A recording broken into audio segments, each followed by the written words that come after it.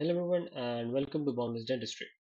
In this video, we'll talk about a common viral infection of the oral cavity which is called as acute herpetic gingivostomatitis. So in this video, we'll talk about everything that you need to know about this particular condition. So let's get started.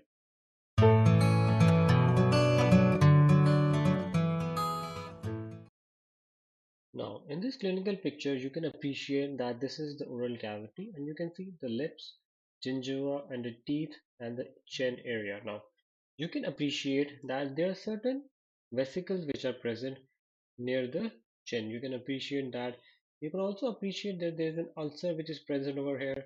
You can also see that there is generalized gingivitis present over here. Gingiva is swollen and enlarged. So this is basically acute herpetic gingivostomatitis, which is an infection of the oral cavity. Now, the causative agent for herpes infection is basically herpes simplex type 1 virus. Now, acute herpetic gingivostomatitis is caused by herpes simplex type 1 virus, or you can simply call it as HSV1 virus. Now, this is a contagious condition. It can infect individuals which are in near vicinities. But if we talk about the age group which it infects, it basically affects infants and children who are younger than 6 years of age. So most of the patients who are affected by this condition, they belong to this particular age group. Now, there are certain systematic conditions which actually increases the chances of developing this particular condition. For example, the most common predisposing factor is compromised immune system. In this particular condition, these patients are at more risk of developing acute herpetic gingivostomatitis. Now, this condition is often experienced in patients who have recent episodes of, for example, pneumonia, meningitis, influenza, typhoid, infectious mononucleosis, and stress conditions. So these are particular conditions after which if patient experiences any one of these conditions, they do tend to develop acute herpetic gingivostomatitis. Now, let's talk about the clinical features of acute herpetic gingivostomatitis. In this clinical picture, you can appreciate that this is the oral cavity, and you can see there are these ulcers which are present over here around the palate, tongue, and you can also appreciate around the gingiva. So, this is the most classical presentation of acute herpetic gingivostomatitis. But in the initial stages, you can appreciate that there are these spherical gray vesicles are present. It can be present on gingiva, oral mucosa, soft palate, pharynx, or tongue, anywhere in the oral cavity. These early gray vesicles can be present. Now, after approximately 24 hours, these vesicles you can see, they basically rupture and they form ulcers, and these ulcers which are grayish white in color. So these basically ulcers develop, and these ulcers are basically painful for the patient. And the most characteristic feature about the ulcer is you can note that there is gray central lesion and it's surrounded by red margin. So it's basically a red halo which is created, and this is a significant finding in patients who are suffering from acute herpetic gingivostomatitis. Further talking about the clinical features, these patients generally have sores throughout the mouth and they have difficulty while they are eating and drinking because these ulcers they are very painful, and small stimulus of either hot, cold, and especially spicy foods irritates these lesions.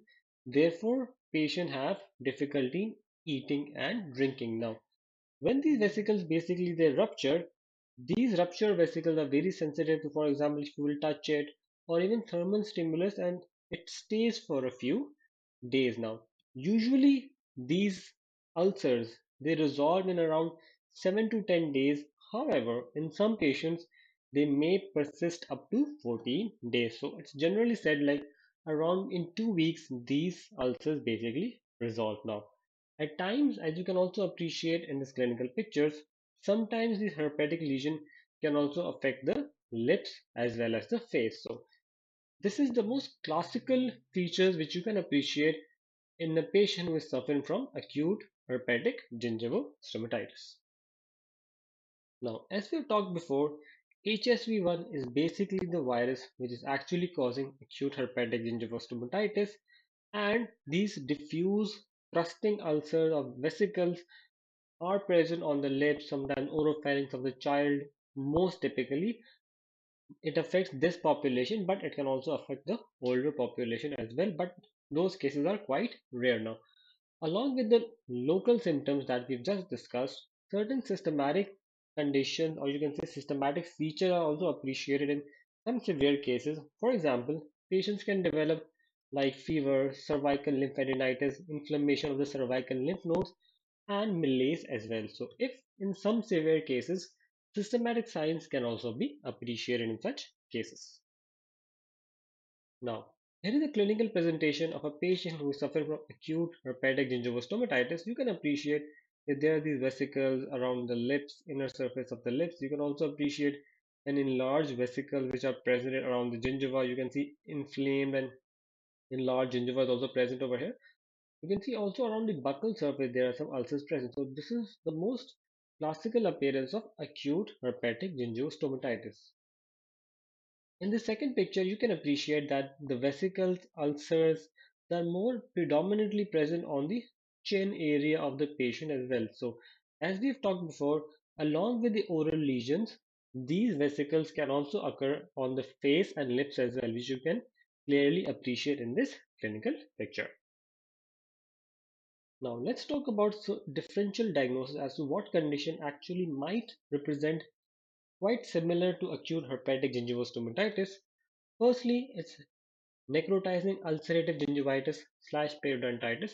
These conditions also mimic a little bit to acute herpetic gingivostomatitis.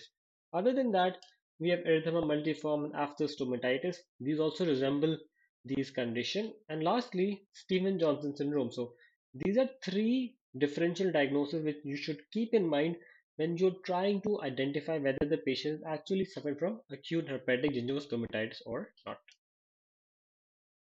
Now, lastly, let's talk about how do we actually treat patients who are suffering from acute herpetic gingivostomatitis. Now, the primary aim of the treatment is basically palliative because this viral infection, in most of the cases, is basically resolves on its own.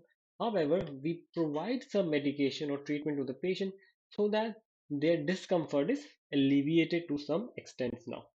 We make sure that the patient is comfortable and they are relaxed throughout the course of treatment because these ulcers makes the patient quite discomfortable because it interferes with their eating and drinking habits. So the inflamed gingiva, which we appreciated in the previous pictures, it has some plaque and calculus accumulated.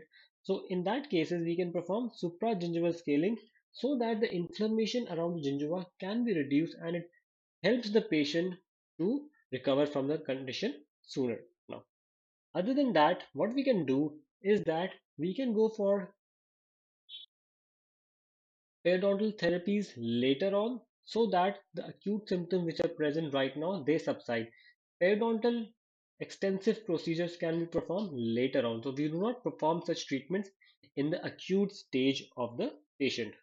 Other than that, what we can do is that we can perform certain mouthwashes, anesthetic mouthwashes, which we can prescribe to the patient, which actually helps the patient treat them symptomatically and helps them to eat properly, or you can say better as compared to their acute symptoms stage. However, there are some recent studies which have suggested that prescription of acyclovir is actually useful and it can actually reduce the signs and symptoms of the patient and help them recover faster. So, this is one drug which can be prescribed to such patients. Other than that, what we can do is that we can provide nutritional support for the patient, and sometimes systematic antibiotic therapy can also help in treating the systematic signs and symptoms now. If we do not treat this condition timely, it can lead to certain complications such as HSC encephalitis, herpetic keratitis, and herpes labialis. So, in this video, we talked about everything that you need to know for acute herpetic gingivostomatitis, starting from what actually it is, then we talk about its etiology, clinical features, differential diagnosis, clinical presentation of this condition, and lastly, we talked about the treatment. So, I hope this video was useful for you, and if you like this video, please like, share, subscribe, and press the bell icon. Thank you for watching this video. See you next time.